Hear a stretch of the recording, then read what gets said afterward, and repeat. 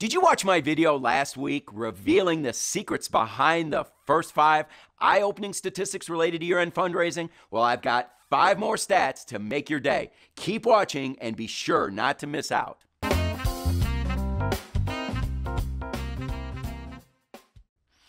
Last week, I shared 5 statistics from an article written by Ronnie of NeonOne. If you didn't see that, be sure to click on the video above to watch right after this video. Today, I'm going to share the final 5 of the 10 year-end giving statistics every fundraiser should know and the secrets behind each that only seasoned fundraisers know. Let's get started. Stat number 6, and the secret. 36% of nonprofits raise less than 10% of their annual funds from their year-end ask. This is one of the few statistics that shows what can happen if you don't raise money correctly. That just doing something isn't enough. Without an effective plan and strategy, you too could see less than 10% of your annual funds raised, just like more than 1/3 of the organizations in this study found. Evaluating the results from past campaigns, and especially past year-end campaigns, is critical. You need to know in advance if your efforts are yielding good fruit. Remember the adage, the definition of insanity is doing the same things over and over expecting different results. Stat and secret number 7. 2/3 of those making donations do no research before giving. On one hand, that's very disappointing. As a donor myself to nonprofits, churches, and missionaries, I make it a point to research every group or individual I give to. However, on the other hand, this doesn't surprise me at all. One of the first principles I learned in development and fundraising was people give to people, justified by the cause. That means that people give to someone they know and trust. That may or may not include research on the person or the organization they represent. And from that standpoint, it makes sense. And to that degree, it's okay.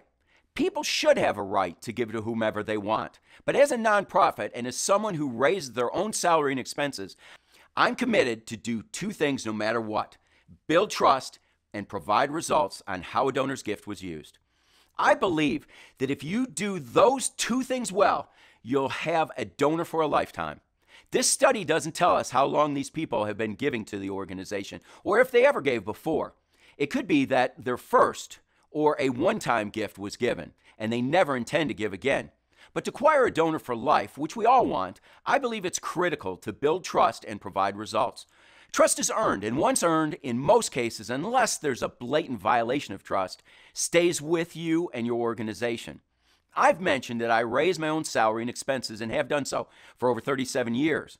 We have donors who have never missed a month of giving for all those 37 years, and that's loyalty built on trust. Providing the outcome or results of a donor's giving is very important. So even though donors might not ask for a report, you still should provide one. That's the justified by the cause portion of the development principle. People give emotionally, but back it up intellectually with facts, and results are part of the facts. Stat and secret number 8. 79% of volunteers also donate to their organization. This statistic validates a long-held belief I've always had and what I've always seen from our volunteers. There's a commitment when someone gives alone, but combine a volunteer opportunity with that giving, and the commitment level to the organization and the staff of that organization goes through the roof. Volunteering to an organization builds an ownership in that organization and that cause. It also builds a bond and most certainly trust with an individual or individuals. When donors can put a face to an organization, they also give more. And working shoulder to shoulder with an organizational leader on the front lines will, in most cases, develop an unbreakable bond. So it's no wonder that nearly 80% of volunteers surveyed also give to that organization. Stat and secret number 9. 59.9% of nonprofits make between 1 and 3 donor touches for their year-end campaign. If you've been in fundraising and development any length of time, you know that it takes multiple touch points to get a gift from a donor. Just as your fiance or spouse wouldn't have said yes to marry you on your first date, a donor doesn't say yes on their first letter, call, or visit. There needs to be conversations, discussions, and multiple dates. The same is true with our donors. Letters, emails, calls, and even visits build a bond that leads to a gift. Even the most deeply committed donors get busy, distracted, and might forget to give after the first touch point, a letter or an email. They might even forget after a phone call. So follow-up needs to be made. Sometimes additional information sent before a decision or a gift is made. Another principle I learned early on was ask and ask often. I don't mean to the point where you become annoying, but sometimes people need to be asked more than once, even on the same campaign, and reminded of a commitment they made earlier. Think of the organizations you give to. Most likely you give because you were asked and asked more than once. Just a reminder, if you didn't click the link above for the year-end strategies video, do so now. Listed above is the entire year-end video playlist. 2 years worth of year-end videos to watch and to implement. Stat and secret number 10. Direct mail is the most popular medium for year-end asks, followed by email, an organization's website, and in-person asks. I know that one medium that's taken the biggest beating over the last 2 decades is direct mail. Since the advent of electronic mail, prognosticators have been predicting the demise of direct mail. Who bothers to read snail mail anymore is the mantra. Well, I'll tell you, hundreds of millions of people every year, that's who. If you haven't noticed just how effective direct mail is, you're probably not someone who reads or likes direct mail letters in the first place. I've found the biggest critics are those who don't respond to direct mail letters themselves. They complain about the length. They complain about the style of writing. They complain about the expense. The fact is, direct mail is wrong for so many reasons, except it really works. Our organization mails millions of letters each year, and we see astounding results.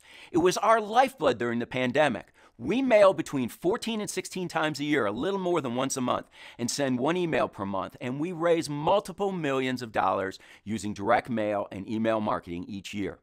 What people fail to realize is that we aren't consistently mailing to people who don't like direct mail. We've been able to find hundreds of thousands of people who do like direct mail, and we send to just them. If you want to succeed at year-end, send a dear friend letter to those who like direct mail, and send a highly personalized letter to your critical few, the 20% that bring in 80% of your income, or your major donors, those giving $1,000 or more in a single gift each year. And as the statistics prove, email marketing, websites, and without a doubt, personal visits round out the most popular mediums for raising money at year-end. And I would add a combination of those, including a phone and video call. I hope you found the final 5 statistics equally as fascinating as the first 5. Implement the secrets that I reveal, and you'll see some amazing results at year-end. I've developed quite a few videos related to year-end. Watch them all using the year-end playlist.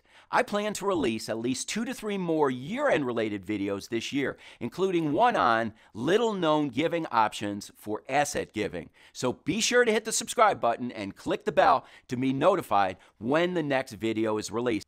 And don't forget to hit the like button and add a comment below if there was a stat you especially liked or even disagreed with. Remember, if you have fundraising questions, submit them on Twitter at DevFstrats and use the hashtag JimandJava, or on Instagram at DevEffectivenessStrategies, or simply email me at developmenteffectivenessm@gmail.com. And as always, I wish you the best as you strive to increase your income and reach the goal of becoming fully funded. Thank you very much.